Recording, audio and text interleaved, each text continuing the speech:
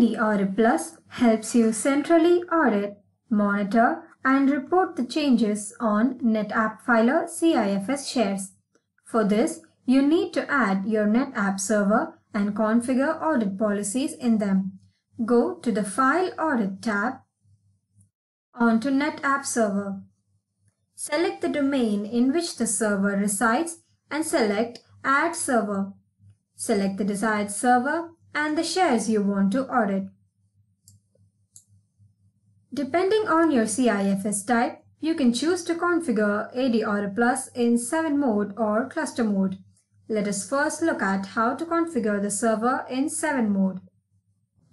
Enter the username and password of a NetApp account with enough administrative privileges to set audit policies. Enter the details of the physical filer in which the storage system resides. If the selected CIFS server is on a virtual filer, check this box and enter the vFiler's name. Enter the port number on which you are running NetApp and select the protocol of your choice.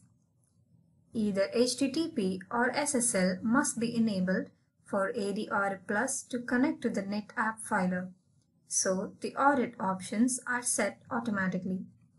Check these boxes if you would love for ADAudit Plus to take over the pain of configuring the required audit policies and enabling the audit permissions on the selected shares. The auditing prerequisites that would be automatically configured by ADAP are displayed here. Now, let's take a look at how to configure the NetApp server in cluster mode.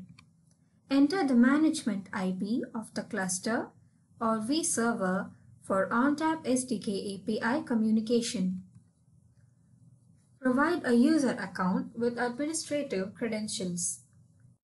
Enter the port number on which you are running NetApp and select the protocol for ADAudit Plus to connect to the NetApp filer.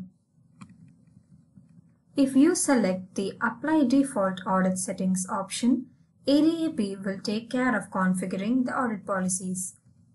The specified settings will be applied by default on the CIFS server.